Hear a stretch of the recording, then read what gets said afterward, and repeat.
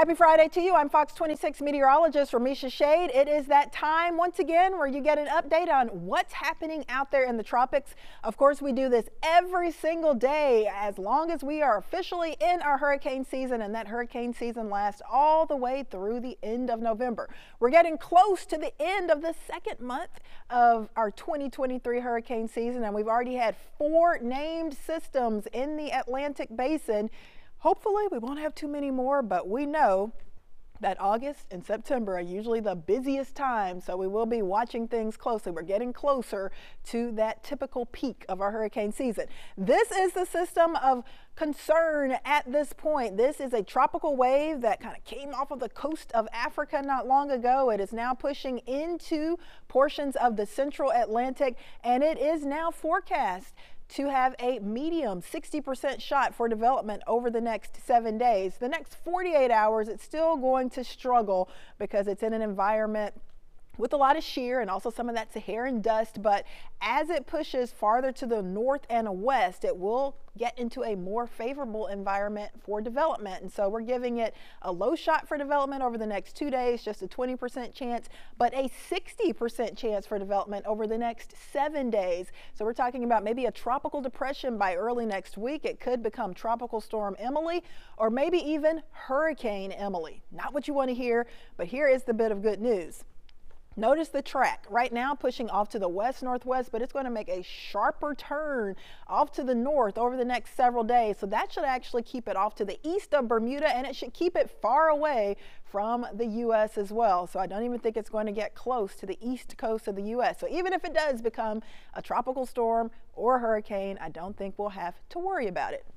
This system we do have to worry about because it is already spreading heavy rain for portions of the Florida Peninsula, southeastern Georgia, and parts of the Carolina coast from Charleston back down through Savannah, Jacksonville, Daytona Beach, and even into Orlando and Miami.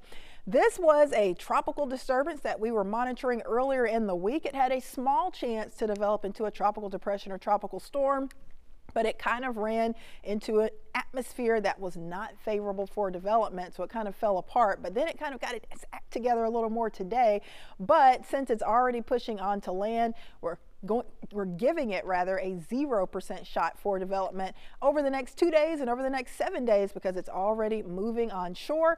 And of course, it is losing that fuel for development as it moves onshore and off of the water. Of course, the systems need to be over water to continue to strengthen and get that fuel for further development. So thank goodness it's moving on to the Florida, Georgia coast. We don't have to worry about it becoming a depression or storm, but still rounds of heavy rain will be possible over the next 24 to 36 hours for portions of Florida, Georgia, and the Carolinas.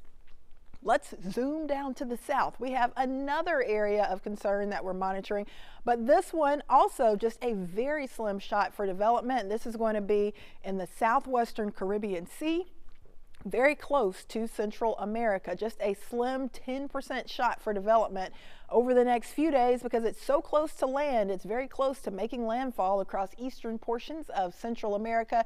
So it's going to spread some heavy rain and some gusty wind to that portion of Central America, but it's not going to blow up into a big tropical storm or hurricane because it is moving onshore over the next 12 to 24 hours, so it's not going to be a big issue. Elsewhere across the Gulf of Mexico and the Caribbean, things are fairly quiet outside of those systems, but of course we'll continue to monitor that wave in the central Atlantic that could become Tropical Storm or Hurricane Emily. Let's move into the eastern Pacific, and we have another system. You see where the red X is located. This system has a chance to become more organized over the coming days, over the next 2 to 7 days. And if it gets its act together, it would be named Eugene, maybe Tropical Storm Eugene or Hurricane Eugene in the eastern Pacific. Movement is to the west to west-northwest around 15 miles per hour, and it is in the red, and that is because it has a high chance to develop into a tropical cyclone over the next 7 days. Just a 10% shot for the next 48 hours, but a 70% chance for the next week. So right now, we're not expecting much development over the next few days, but as it kind of rides right along that southwestern Mexican coast, as it gets into this area highlighted in the red, that is when it could blow up and become a problem just off of the coast of Mexico. But it is moving off to the west northwest. So I think the majority of the impacts of that will stay out over the water. So good news there. Let's move back to the Atlantic, and we have been tracking this Saharan dust for weeks. Of course, this dust rolls off of the African coast and pulls in that drier air into the upper levels of the atmosphere, kind of stopping or hindering a lot of that storm development for these tropical cyclones. But some of that dust is kind of starting to fade for parts of the Atlantic, so we may have a window for that tropical wave in the central Atlantic to develop into Emily next week. So we'll be watching that closely. It also looks like a lot of that Saharan dust that we had across the Gulf of Mexico and the Caribbean kind of starting to disperse or fade or wind down. So that means we could, in the future weeks, start to see more favorable environments for development of these tropical systems. Once we get rid of that dust, things could get active quickly because we have such unusually warm waters out there in the Atlantic. This graphic showing where we have water temps in the Atlantic 4 to 6 degrees above average, and it covers a big chunk of the central Atlantic. That means sea surface temps are above the norm, well into the 80s for much of the Atlantic and into the 80s as well, even in the 90s at times over the last week for parts of the Gulf and the Caribbean. But right now, middle to upper 80s for those water temps. So that acts as that fuel to rapidly help these systems to strengthen, grow, and intensify. And that is exactly what we have. So we're going to be monitoring things closely because even though we don't have anything headed towards Southeast Texas right now, things could get active and start blowing up pretty quickly. We've already had 4 named systems so far for this hurricane season. Of course, Arlene, Brett, Cindy, and Don. And of course, we had that one unnamed system way back in January, back during wintertime. So we have had all of these systems so far, and we could potentially have several more. Of course, the Colorado State University forecasters did update that hurricane season forecast to an above average season expected. So even though we don't have a ton of action going on now, we could end up using several of these names on this list. We could have Emily as early as next week, and then Franklin, Gert, Harold, Adalia, and Jose would be the next names on the list, at least for the Atlantic basin. Eugene would be the next name on the list over towards the Eastern Pacific.